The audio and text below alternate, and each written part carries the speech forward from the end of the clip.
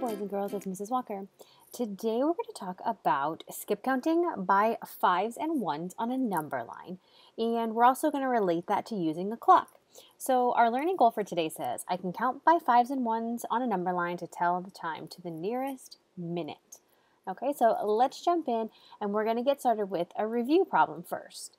So it's an application problem, and you're actually going to talk about the same problem in relation to our concept development that comes later in the video in your debrief part of your lesson for today. So make sure you pay close attention to this problem and how it relates to our next problem to talk about it with your learning guide at the end of today's lesson.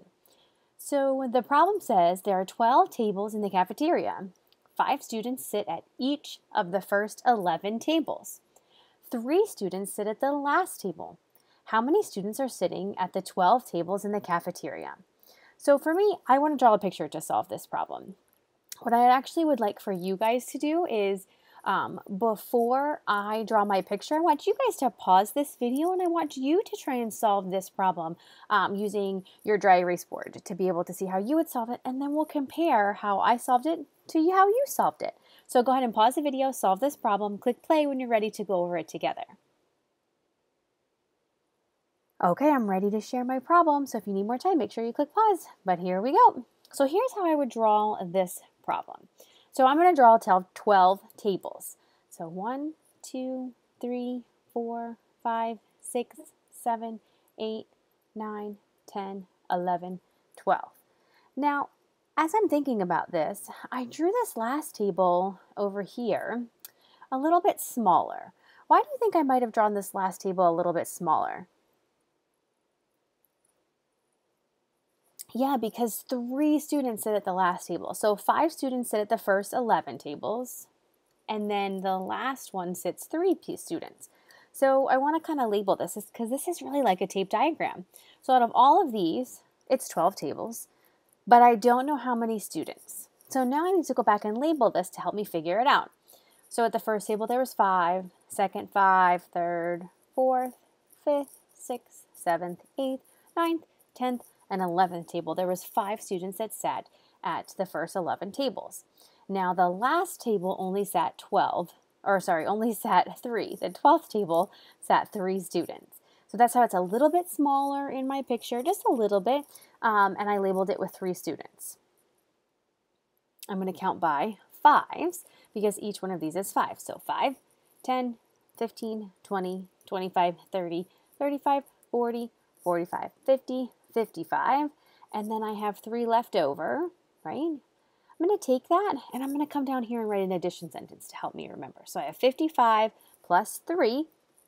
So remember my 55 came from the first 11 tables, and then after that is my 12th table that had 3 students at it. So 55 plus 3 equals 58.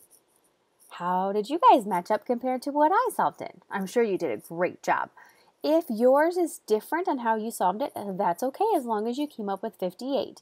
If you came up with something other than 58, maybe you might want to check out how I solved this problem again. So you can always rewind and watch this part of the problem again. Okay, so let's jump into our lesson with telling time to the nearest minute using a number line today. We're going to skip count by fives and ones to be able to solve those problems. So we're going to draw our own number line. Excuse me, friends. So for this part, you are going to need your dry erase pocket. You're also going to need a ruler that goes from 1 centimeter, or 0 actually centimeters, to 12 centimeters. So make sure you grab those materials. If you need those, go ahead and grab it. And then come back to the video and we'll try and draw this number line together. So if you have your materials, here is how you're going to do this. It says you're going to use your ruler to draw a 12 centimeter line on your board. So take your ruler, stretch it across your paper, draw from 0 to 12, draw a line straight across. Okay, so that's what I did there. Then you're going to start at the 0 mark and make a tick mark at each centimeter on the number, up to the number 12. So you have your line still right there, your ruler. So at 0, you draw a little line on your number line. And then when you get to 1 centimeter, draw a number line, another line like this. So 0, then this is going to be your 1 centimeter. 2 centimeters, 3, 4, 5, 6, 7, 8, 9, 10, 11, 12. Okay. Now that you've done that, you won't need your ruler. You can put that to the side. We're actually going to label this. So this is 0, 5, 10, 15, 20, 25, 30, 35, 40, 45, 50, 55, and 60. I want you to label that on your number line as well. Okay. Now, as you're doing that, I want you to be thinking about this. What do you think? Excuse me, friends. What do you think that 0, 5, 10, all the way to 60, what do you think that represents if we're talking about using a number line to measure time? Yeah, it stands for the number of minutes because there's 60 minutes in 1 hour. Great job, friends. Okay, so we want to find the number 58 on the number line. And to do that, we're going to count by 5s until we get to 58. So we could start here, 0, 5, 10, 15, 20, 25, 30, 35, 40, 45, 50, 55, right? So how many 5s did we just count to get to 55? Because I can't get to 58 because there's no 58 on my number line. So I stopped at 55 because that's as close as I can get. And 60 is too far. So we counted 1, 2, 3, 4, 5, 6, 7, 8, 9, 10, 11. We counted 11 5s. Whew, that's a lot. Okay, so now we need to come in here and do some 1s because we know that in between 55 would go 56, 57, 58, 59, and then we would be at 60 as our next one. So in between each one of our numbers on our number line, there's actually 4 little like ticks in between, which stands for the individual minutes. So the dark black lines are every 5 minutes. Those are 5-minute intervals. Intervals are just a period of time. The red lines are 1 minute of time. So the interval is 1 minute for those. Okay, so there is my 58. So I went 55, 56, 57, 58 to land right there. How many 1s did we just count by? So we're at 55. So we went 1, 2, 3. 3 1s. So I could write this as an addition sentence. You guys want to see this? Ready?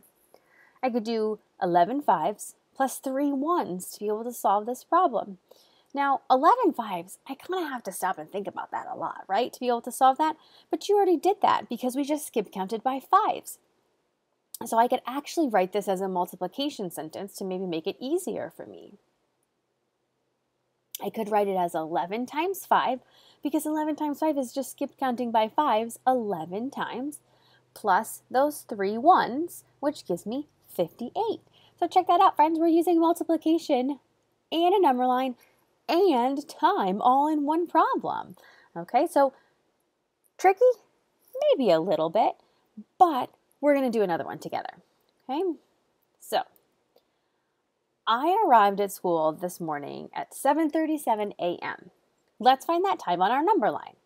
So we're going to use the very same strategy that we just did to draw our number line.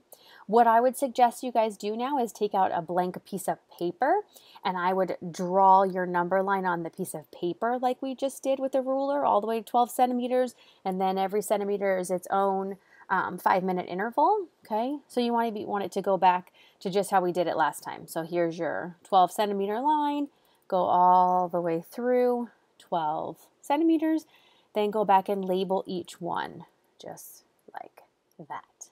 Okay. The reason why you want to draw that on a piece of paper is because this will help you with your problem set to be able to have this to go back to. Because then now you can slide it on the blank piece of paper, slide it right in your dry erase pocket, and you'll be able to write on that over and over again. Okay, so 0 in this number line is representing 7 a.m., okay? And then the 60 minutes is representing 8 a.m. because from 7 a.m. to 8 a.m., 60 minutes have gone by. So that's 1 hour in between, and 60 minutes is 1 hour. So which unit should we count by to get to 7:37?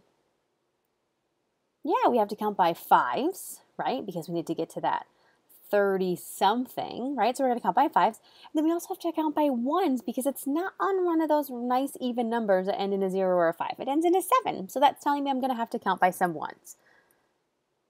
So how many 5s are we going to count by to get to 37? So when I do this, I'm going to go 1, 2, 3, 4, 5, 6, 7. And I'm going to stop there. So I counted 7 5s. Okay. So we have to go and draw those 4 lines in between again, right? Because remember, it's every one of those black intervals is 5 minutes. So we need some red lines to represent the 1 minutes. So 1, 2, 3, 4. Because really, friends, remember, 35, 36, 37, 38, 39, 40. That's where that's coming from. Okay. Now, here is my 37 right there. Okay.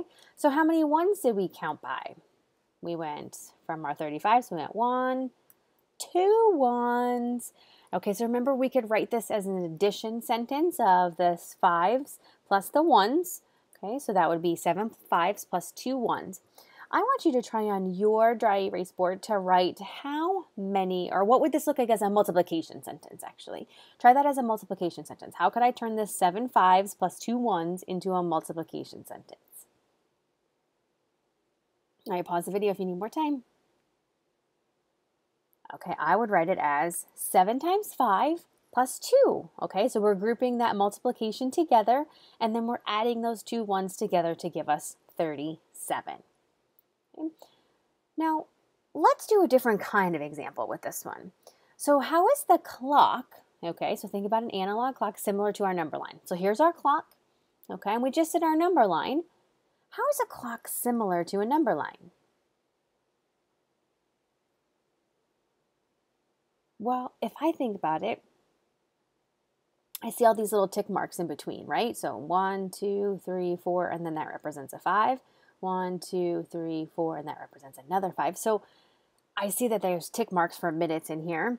And then these are like my 5-minute intervals, except for they don't label them that way. They label them with just the hours on the clock. Okay, so that's similar, right?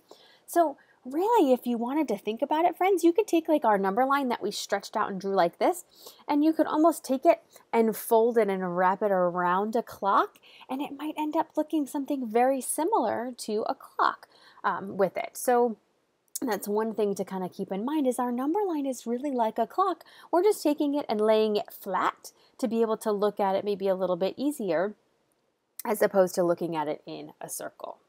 Okay? Excuse me, friends. Okay, so here is this clock. What time is shown on this clock? Well, first we need to look a little bit about the features of this clock. So I have this shorthand, which is the hour hand, and then I have the long hand, which is the minute hand. Okay, so in order to break this down, first we have to find out the hours and then the minutes. So what's the hour?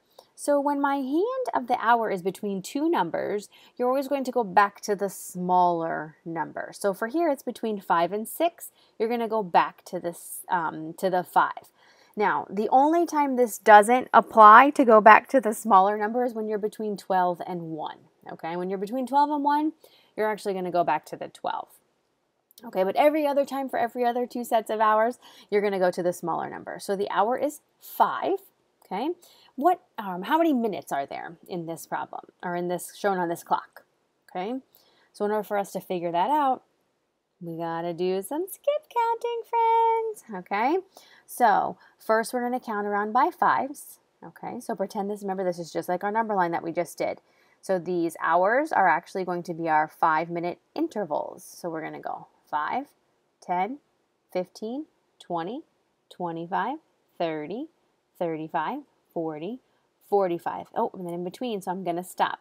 So it's really 45 minutes, and then I'm going to count these little ones in between. So 45, 46, 47, 48. So how many minutes? 48. Okay. So what time is shown on this clock? 5:48. Okay, so that's just another way to apply what we've learned with a number line, and now you're using an actual analog clock. An analog clock this is an example of an analog clock. A lot of times we're very used to a digital clock, which just actually tells us the numbers, but analog clocks, they're still out there. They're great. I have them all over my house. You will have to still know how to tell time on an analog clock. So make sure that you're practicing that whenever you're talking with your learning guide or your family about what time you guys are going to do something together. Practice telling that time, okay? So all Yeah, great job telling time to the nearest minute today using the number line and the clock. So you guys had to skip count by fives and ones to be able to tell the time on a number line and a clock. And you guys did a great job. So please head back on over to the module to see what you all need to complete for your independent practice today. If you have any questions, please let me know. And I hope you guys have a great rest of your day. Bye, friends.